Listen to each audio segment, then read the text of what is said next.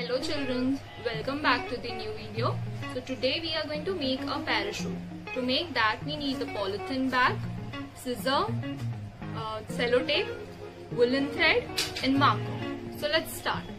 So now we have to cut this part of my polythene bag with the help of a scissor like this. Once you are done cutting that part, open this folded part like this from both the sides. Now after opening that part, you have to cut one side of this polythene bag by using.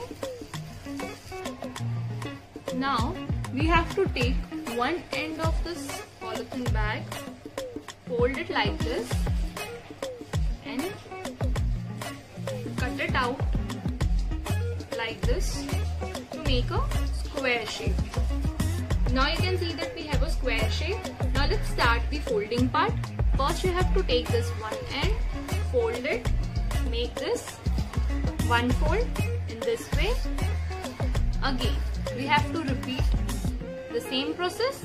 Take the another end, fold. Just be careful with the numbers of folds. Again take this end, fold. So this was my third fold.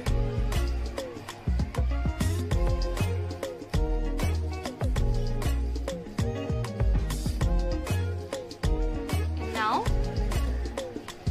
take this end and fold it like this. You are done with this. Now once you are done with this, take the scissor and cut out the extra part like this.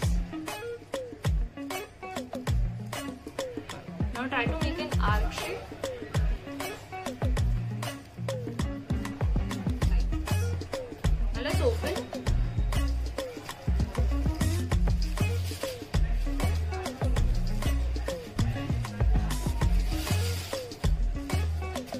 So you can see this canopy is ready. We are going to take this woolen thread and we are going to place it here, and with the help of the sellotape we are going to fix it for all the sides. So let's do it. Now you can see that I have placed all my threads by using the sellotape. Now you have to pick it like this. Just make sure that the ends of the threads are equal. If they are not equal, try to make them equal by cutting the extra part.